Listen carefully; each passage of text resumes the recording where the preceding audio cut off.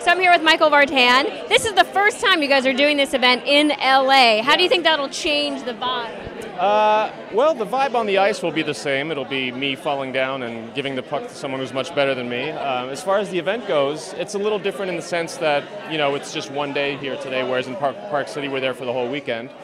I hope that it raises as much, if not more money, because that's the point, right? So. Right. Tell me about Echoes of Hope.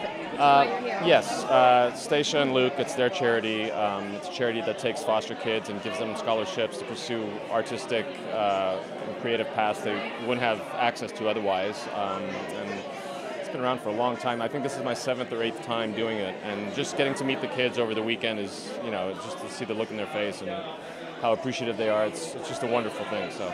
It's really great. And you put your hockey skills out there for this. That's how important it is, right? Well, or lack thereof.